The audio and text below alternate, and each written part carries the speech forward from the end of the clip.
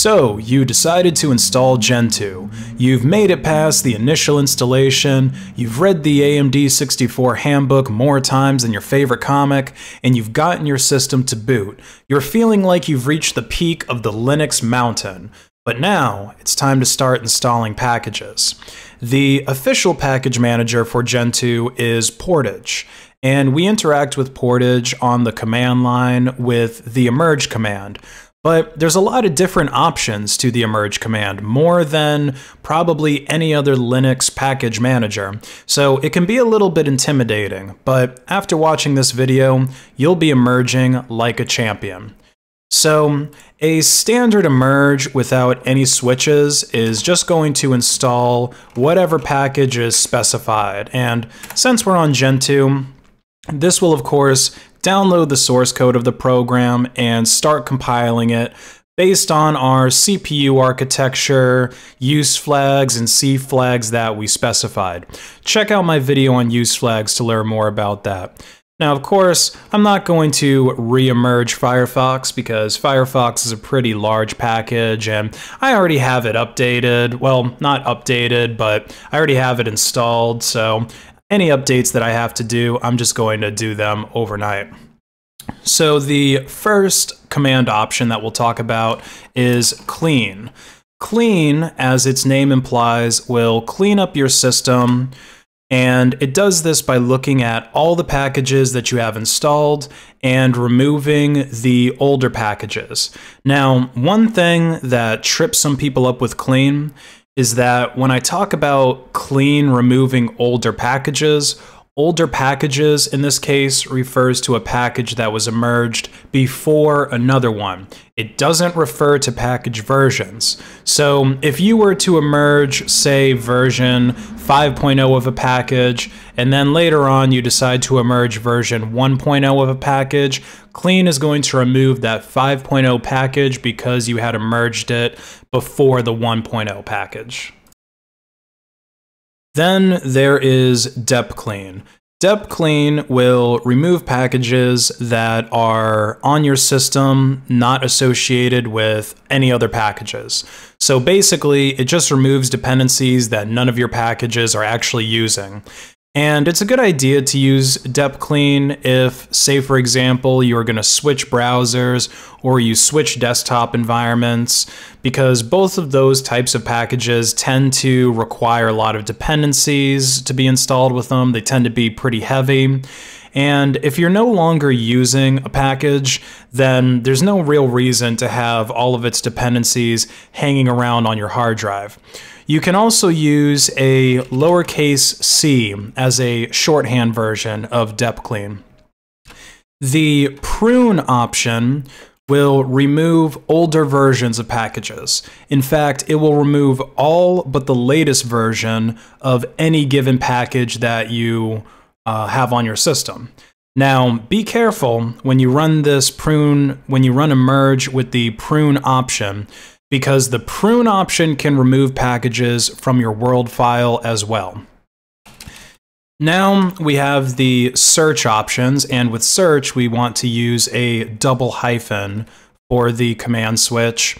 And search, as its name implies, will search through the repository for packages based on the name that you entered.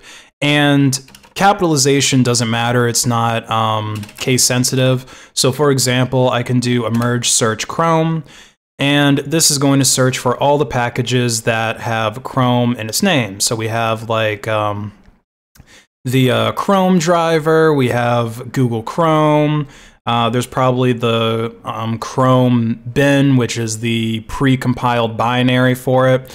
You can also do this with regex options as well. So to do that, all you would have to do is put a % in front of the string that you're searching for, and then it's going to let you use regex options as well.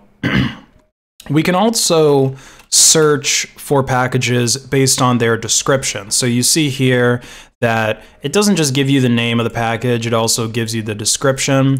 We do that with searchdesc. So if I wanted to just search for any package that had browser in its description, and this is probably going to return a whole lot of stuff, we can do that. Now, obviously, descriptions tend to contain a bit more than the name. So if you search for something like searchdesc browser, like I just did, this isn't necessarily going to just return web browsers. This is going to return anything where the word browser appears in its description.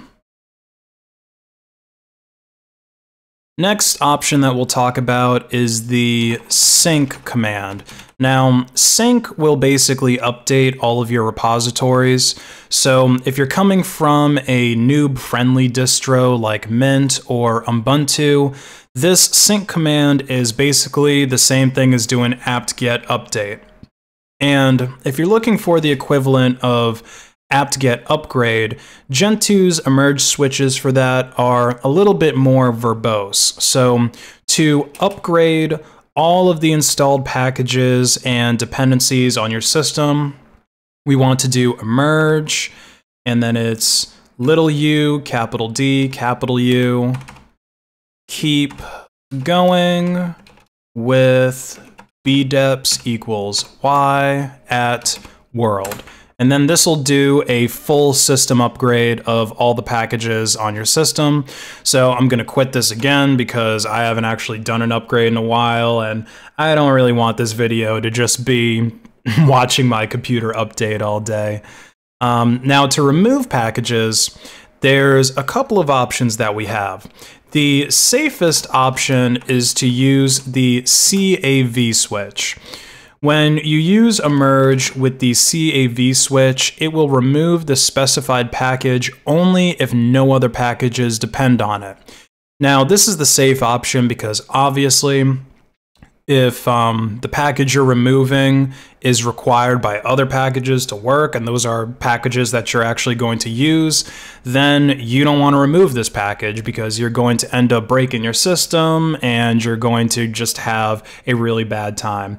But if you don't care about that, if you're, brave and you want to throw caution to the wind when you're deleting packages, you could do capital C, and that will remove a package even if it is needed by others for it to work. Now, the next section of command switches has to do with package masking.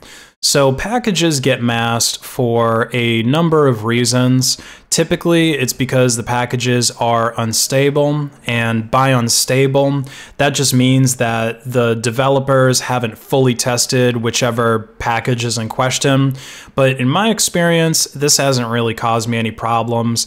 There's no security concerns that I've run into with these packages, no crazy system instabilities that are being caused, and I'm currently using over 100 unstable packages. Most of the security tools that I do when I'm playing HackerMan and doing pen testing, most of those packages are considered unstable by Gentoo standards. Now, you may have tried to install a package on Gentoo before, and you get some type of error that the following use changes are necessary to proceed. Like if I were to emerge cmonkey, I know that this file, or this package rather, requires some stuff. So yeah, we see here the following use changes are necessary to proceed, and then it gives us these comment strings, and then it gives us basically the use change that we could put in to our package.use. And I believe I showed you guys this in the use flags video that I did on my channel. So there's a number of ways that we can solve this error that we get when we try to emerge. So we could just copy these strings directly from our terminal, and these ones aren't actually needed. These are just comments right here to basically help you understand why that string is in your file. This one's the only one that really matters.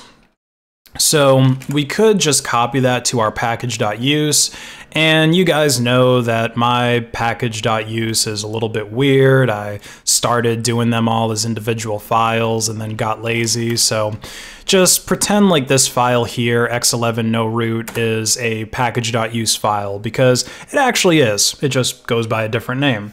So I could just copy and paste these manually into here, but there are some options that we can do with a merge to save us some time. So what we could do is we could merge cmonkey, and we could use the command autounmask-write. And it even tells you to do this here in the merge command, or in the results output if you ever pay attention to that. So when we do this, it's going to run. And this is a little bit misleading because by default, autounmask isn't really writing any changes to this file. So again, we can look in the x11 no root, and there's no changes there. So what did it actually write? Well, if we show all files, you'll see that I have this hidden file, CFG, with a bunch of numbers after it. And if I vim into that, let's type it correctly, you'll see that my strings to emerge cmonkey actually got written to here. So what you could do with this is you could just simply rename this file to you know, x11 no root or something else like that. And that is one way to get around it. That might be a little bit easier for you than actually copy and pasting it from your terminal, especially if you haven't built in copy paste functionality into your terminal, because not every terminal comes with that out of the box. Like this this build of ST that I'm using, I don't think has yeah, I haven't enabled copy paste on this yet. So that may be one way to do it easier, but the easiest way to do this would be to use the autounmask-continue command. So what this is going to do, as you'll see, is it's going to actually write the changes to the real package.use file, and it's going to continue with the emerge. Now, I wouldn't recommend running this blindly, because obviously you don't want to just change up your use file, your package.use file a whole bunch if you don't actually know and understand and feel comfortable with the use changes that it's going to make. And I can go and show you guys, so it really did for real update this. Let me actually become root and uninstall this, because I actually have no use for the cmonkey program at this time. Oop, did something wrong. That's the problem with opening Vim when you have caps lock on. It's a dangerous game to play. All right, let's delete that.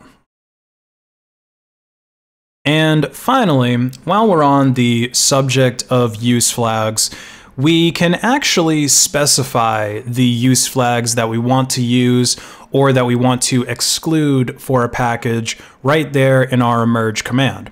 So the way that we would do this is we would say use equals, and then just start typing the name of whatever use flag. So I guess let's do KDE, and let's do no gnome3, because you can also do a minus to exclude that use flag. So we type our use, and then we'll do a merge, and let's say Chromium again, which of course we're not actually going to finish running because Chromium's a big program and I've already got Firefox. I'm more than happy with that. All right, so that's it for this video, guys. Hope you found it helpful. Hope it demystified Portage and the emerge commands for you a bit. Like and share if it was helpful.